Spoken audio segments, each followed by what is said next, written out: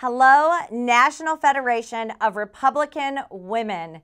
Thank you for letting me be a part of your conference today, and a big thank you to your president, Jody Rushton, and your membership committee director, Anusha Ramaswamy, for their leadership of such an important organization. Each of you plays a pivotal role in lifting the voices of Republican women and inspiring the next generation of leaders across our country. Women make up over 50% of the electorate, and we must step up to make more decisions for our country. We at the Republican National Committee have more women in leadership this cycle than ever before. Many of them work in battleground states to expand our party's reach in every single community.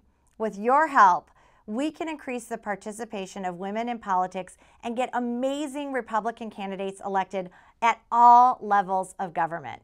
Today, I encourage everyone to get involved in the vital work of the NFRW and its state federations. We are the party for women because of leaders like you.